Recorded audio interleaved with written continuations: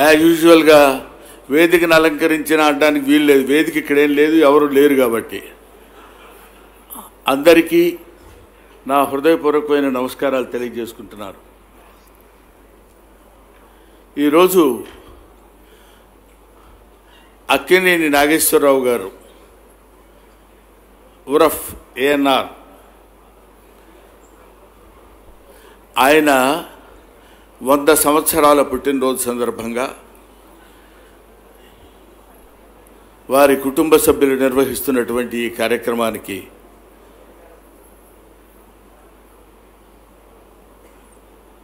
నమస్కరిస్తూ ANR గారి విగ్రహాన్ని ఆవిష్కరిస్తున్నప్పుడు ఆ విగ్రహావిష్కరణ చూడటమే ఒక మహద్భాగ్యం. అటువంటిది ఆ విగ్రహావిష్కరణ సభలో మాట్లాడటం అనేది కూడా ఏనాడో చేసుకున్నటువంటి పుణ్యం. నాకెంత టైం ఇచ్చారో తెలియదు. దిగిపోమ్మని మాట్లాడేదాకా మాట్లాడుతూనే ఉంటాను. ఎందుకంటే ఆయన గురించి ఎంత మాట్లాడినా ఇంకా మిగిలిపోతూనే ఉంటుంది. కాబట్టి అక్కినేని వారు ఆయనకి తెలీదు చిన్నప్పుడు ఆయన అక్కినేని నాగేశ్వరరావు అవుతానని. పుట్టినప్పుడు అక్కినేని నాగేశ్వరరావు గారే పున్నమ్మ వెంకటరత్నం దంపతులకు పుట్టినప్పుడు ఒక మామూలు రైతు కుటుంబంలో పుట్టి రైతు కుటుంబంలో పుట్టినటువంటి ఆ మహోన్నతమైనటువంటి వ్యక్తి ఒక అద్భుతమైనటువంటి స్థితికి చేరుకోవటం అనేది అది సామాన్యమైన విషయం కాదు. చాలామంది ఆయన అక్కినేని నాగేశ్వరరావు గారు కారణ జన్ముడు అంటాను నేను. ఏదో స్టేజ్ ఇచ్చారు కాబట్టి మీరు మాట్లాడుతున్నారు కాబట్టి మిమ్మల్ని పిలిచారు కాబట్టి ఆయన కారణ జన్ముడు అని మీరు అన్నారు అని అనుకోవచ్చు. కాదు, ఆయన నిజంగా కారణ జన్ముడు అని చెప్పడానికి నేను చెప్పినటువంటి ఆ స్టేట్మెంట్ని నేను బలపరుచుకుంటాను. ఎలాగంటే నట కుటుంబంలో పుట్టినవాడు కాదు. ఆయన కుటుంబ నేపథ్యం నటనకు సంబంధించింది కాదు, రైతు కుటుంబానికి సంబంధించింది. ఆ కుటుంబంలో పుట్టి ఒక ఆర్థికపరమైనటువంటి అత్యద్భుతమైన సంపన్న కుటుంబంలో పుట్టినవాడు కాదు. అయినా అటువంటి స్థితి నుంచి చదువు పెద్ద ఇంటర్నేషనల్ స్టాండర్డ్స్లో చదువుకున్నవాడు కాదు. ఆ స్థితి నుంచి కేవలం తనకు తెలిసింది ఏమిటంటే నటన. కేవలం ఆయన క్వాలిఫికేషన్ ఏంటంటే నటన. ఆయన ఆ నటన అనేటువంటి చిన్న క్వాలిఫికేషన్ తోటి ఒక అద్భుతమైనటువంటి వ్యక్తిగా మారి, ఒక మహోన్నతమైనటువంటి వ్యక్తిగా మారి, ప్రపంచంలో ఉన్నటువంటి తెలుగు వాళ్లే కాదు, నటుడు అనేవాడు ఎవడైనా ఉంటే he has to open the gospel of Akkineni Nageswararao book. ప్రతి నటుడు అక్కినేని నాగేశ్వరరావు గారి యొక్క గ్రంథాన్ని తిరగవేసి చదువుకుని ఎంత గొప్పవాడో ఆయన అని తెలుసుకోవాల్సిన విషయం.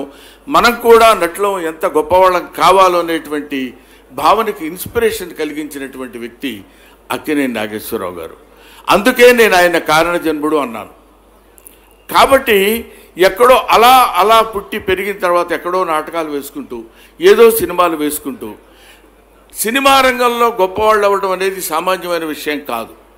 ముఖ్యంగా చదువు లేనటువంటి ఒక వ్యక్తి సినిమా రంగంలో ప్రవేశించినప్పటికీ అందరూ చదువరులు, సంస్కృతం తెలుగులో అత్యద్భుతమైనటువంటి ప్రావీణ్యం కలిగించినటువంటి అప్పట్లో నటులున్న సమయంలో ఈయన ప్రవేశించారు చలనచిత్ర రంగంలో. చదువు రాదు, చుట్టుపక్కల చదువు ఉన్నటువంటి వాళ్ళు ఉన్నప్పుడు ఒక చదువు రాని వ్యక్తి ఎలా బాధపడతాడు, ఎలా ఆలోచిస్తాడు, ఆయన ఆలోచన విధానం ఎలా ఉంటుంది, అది తన్ను తాను తమాయించుకొని నిలబడి తన్ను తాను స్వయం కృషిగా చెక్కుకున్నటువంటి స్వయం శిల్పి అక్కినేని నాగేశ్వరరావు గారు. వాళ్ళందరి మధ్య మెలుగుతూ వాళ్లతో కాంపిటీషన్గా పెట్టి తన యొక్క లేనితనాన్ని బయటికి కనపడనివ్వకుండా ఒక అద్భుతమైనటువంటి రీతిలో రీచ్ అయినటువంటి మహనీయుడు అక్కినేని నాగేశ్వరరావు గారు. ఇంకా అందుకనే నేను ఆయన కారణ జన్ముడు అన్నాను. ఇంకో విషయం కూడా ఏంటంటే, మనందరం తెలుసుకోవాల్సినటువంటి విషయం, ఆయనకి తెలుగు రాదు, కానీ తెలుగు రాదని ఐ మీన్ సంస్కృతం రాదు, కానీ అక్కినేని నాగేశ్వరరావు గారు మహాకవి కాళిదాసు వేషం వేశాడు, భక్త జయదేవ వేషం వేశాడు, విప్రనారాయణ వేషం వేశాడు. అన్ని సంస్కృత పదాలు, సంస్కృత శ్లోకాలు. ఏ చదువు సంధ్య లేనటువంటి, అంటే చదువు సంధ్య లేకపోవటం అంటే డిగ్రీస్ లేనటువంటి వ్యక్తి, కాకపోతే డిగ్రీ లేదు, ఆయన బిఏ కాదు, బీకామ్ కాదు, బిఎస్సి కాదు అనొచ్చేమో, కానీ మానవాళి నివసించేటువంటి యూనివర్సిటీలో ఒక అత్యద్భుతమైనటువంటి మహోన్నతమైనటువంటి ఒక మాస్టర్ డిగ్రీలో డాక్టరేట్ చేసినటువంటి వ్యక్తి అక్కినేని నాగేశ్వరరావు గారు. He such a greatest personality. మనందరం ఆయన పుట్టినప్పుడు, ఆయన పెరిగిన ప్రదేశంలో ఆయన్ని చూస్తూ మనం బతికామని చెప్పుకోవడానికి ఎంతో ఎంతో గర్వపడాల్సినటువంటి విషయం. ముఖ్యంగా నటీనటులు, ముఖ్యంగా కళాకారులకి అదొక పెద్ద వరం. ఎవరు? అక్కినేని నాగేశ్వరరావు గారు. ఆయన వెరీ సింపుల్ మనిషి. ఎంత సింపుల్గా ఉంటాడో ఆయన ఆలోచన విధానం అంత, ఆయన అంటే ఆయన పోషించినటువంటి డిసిప్లిన్, క్రమశిక్షణ అంత కఠినంగా ఉంటుంది. అలా ఉండబట్టే ఆయన తనకున్నటువంటి ఆ పర్సనాలిటీ తోటి అద్భుతమైనటువంటి క్యారెక్టర్స్ చేసి బ్రహ్మాండమైనటువంటి పేరు ప్రఖ్యాతులు తెచ్చుకున్నాడు. ముఖ్యంగా ఆయనకి కాళిదాసు అవార్డు ఇవ్వడం ఏంటండి, ఆలోచించండి. ఒక అక్షరాల్లో పెద్ద పేరు ప్రఖ్యాతులు లేనటువంటి వాళ్ళు సంస్కృత మహాపండితుడైనటువంటి మహాకవి అయినటువంటి కాళిదాసు అవార్డు ఆయనకి రావడం, ఇలాంటివి భారతదేశంలో ఆయనకు వచ్చినన్ని అవార్డ్స్ ఏ నటుడికి రాలేదు. ఇది నిజం, ఇది నిజం, ఇది నిజం. ఆయన పొందినన్ని సన్మానాలు ఏ నటుడు పొందలేదు. ఆయన పొందినటువంటి అత్యద్భుతమైనటువంటి స్థితి ఇంకెవరు ఆ స్థితిలో పొందలేరు అనేటువంటి మహనీయమైనటువంటి గొప్ప వ్యక్తి అక్కినేని నాగేశ్వరరావు గారు. ఆయన ఎటువంటి క్యారెక్టర్స్ చేసినా, ఎలా చేసినా ఆ రోజుల్లో అక్కినేని నాగేశ్వరరావు గారిని ఇమిటేట్ చేస్తూ, అక్కినేని నాగేశ్వరరావు గారు ఎలా మాట్లాడతారు, ఆయన డైలాగ్ ఎలా చెప్తారు అని మేము మా చిన్నతనంలో, ముఖ్యంగా నేను అక్కినేని నాగేశ్వరరావు గారిని ఇమిటేట్ చేస్తూ కొన్ని ప్రోగ్రామ్స్ కూడా చేశా. ఇప్పుడు ఏదో మైక్ దొరికింది కదా అని ఇష్టం వచ్చినట్టు మాట్లాడటం కూడా ధర్మం కాదు. నేను కూడా సమయపాలన ఉన్నవాడిని. సుమా, నువ్వు నా దగ్గరికి రావక్కర్లేదు, నేను వెంటనే దిగి వెళ్ళిపోతాను, ఆ విషయం నాకు తెలుసు. కాకపోతే ఇందాకే చెప్పాను, ఆయన గురించి ఎంత చెప్పినా తక్కువే అవుతుంది. కాకపోతే ఎంత చెప్పినా తక్కువే అవుతుంది, కానీ చెప్పకుండా ఉండలేం. మహనీయుడు ఆయన. అందుకని అక్కినేని నాగేశ్వరరావు గారు ఆ రోజుల్లో ప్రేమనగర్ అనేటువంటి ఒక సినిమా, ఆయన ప్రేమనగర్ సినిమాలో ఒక చాలామంది మిమిక్రీ కళాకారులు నాగేశ్వరరావు గారు అనగానే అబ్బా గ్రేట్ అబ్బా అని నాగేశ్వరరావు గారు మాట్లాడేటువంటి శారీరక అభినయాన్ని ప్రదర్శిస్తూ చెప్తారు. ఆయన అలాగే అబ్బా ఏంటబ్బా అని ఉన్నట్టయితే ఇన్ని సంవత్సరాలు ఉండేవాడు కాదు, ఇంతమంది ప్రేక్షకుల హృదయాల్లో ఉండేవాడు కాదు.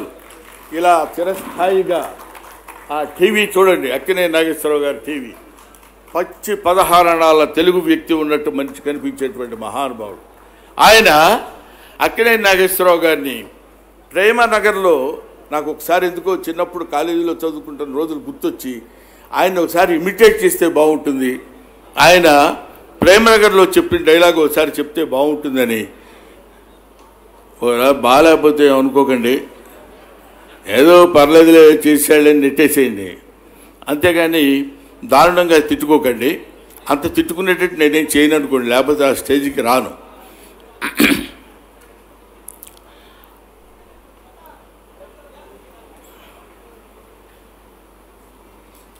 అక్కినేని నాగేశ్వరరావు గారు ప్రేమనగర్లో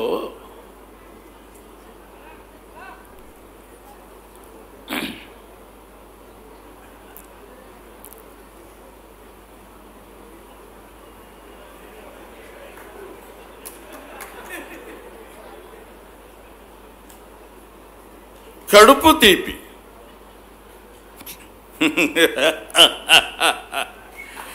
ఎక్కడిదమ్మా కడుపు తీపి? మహారాజుల మందిరాల్లో మచ్చుకైనా దొరకని ఆ కడుపు తీపి ఎక్కడిదమ్మా? ఆయమ్మే నన్ను పెంచింది, ఆయమ్మే నన్ను పెద్ద చేసింది, చివరకు ఆయమ్మే నా కోసం ప్రాణాలు కూడా వదిలేసింది. ఆయమ్మ ప్రాణాలు బలి తీసుకున్న కడుపు తీపి కూడా ఇదేనా అమ్మా? చెప్పండమ్మా, చెప్పండమ్మా. ఇది అక్కినేని నాగేశ్వరరావు గారి speech.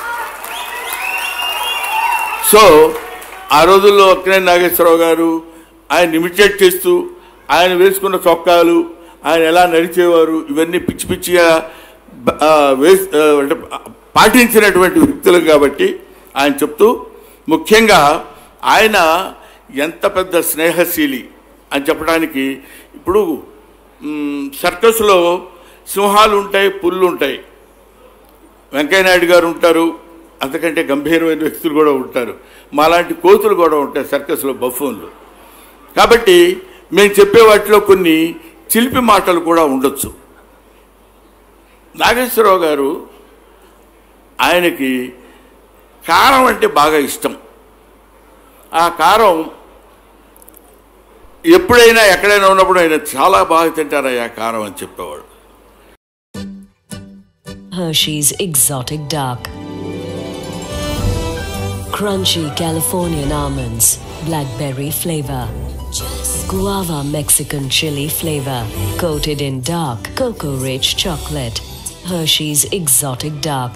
Dip the moment in Hershey's. Yadagiri Lakshmi Prasad గారు చెప్పినట్టు ఆయన ఎన్నో దాన ధర్మాలు, ఎన్ని కాలేజీలకు ఎంతో వితరణశీలైనటువంటి వ్యక్తి, అంతకు మించిన స్నేహశీలి, అంతకు మించిన గొప్పవాడు. ఎందుకంటే మా ఎదురుగా కూర్చొని ఉన్నారు సుబ్బరామిరెడ్డి గారు. సుబ్బరామిరెడ్డి గారికి ఆయన అంటే ఎంతో ఇష్టం. అక్కినేని నాగేశ్వరరావు గారికి కూడా సుబ్బరామిరెడ్డి గారు అంటే ఎంతో ఇష్టం. వాళ్ళిద్దరి మధ్య విడదీయరాని అనుబంధం. వాళ్ళిద్దరి మధ్యలో కూర్చున్నాను ఒకసారి. ఎందుకు కూర్చున్నాను రా బాబు అనిపించింది. ఎందుకంటే వాళ్ళిద్దరు మాట్లాడుకుంటున్నప్పుడు ఒకళ్ళు ముక్కుతో పొడిచేవాళ్ళు, ఒకళ్ళు ఇంకోటి పొడిచేవాళ్ళు. ఎందుకంటే మాట్లాడుకుంటున్నప్పుడు చేతులకు అడ్డం వచ్చేవాళ్ళు అనమాట. నేను అంతటి స్నేహపాతుడైనటువంటి వ్యక్తి. ఎంతోమంది ఇక్కడ నివసించినటువంటి ఈ ఆయన స్నేహితులు.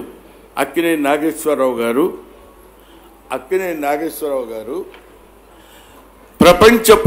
ప్రపంచమంతా విస్తరించినటువంటి ఒక మహోజ్వలమైనటువంటి నట వృక్షం.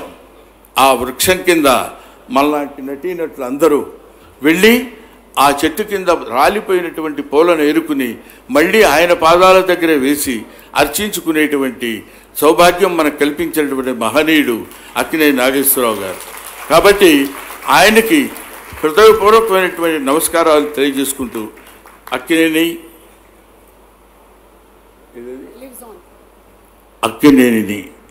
Lives on. Thank you.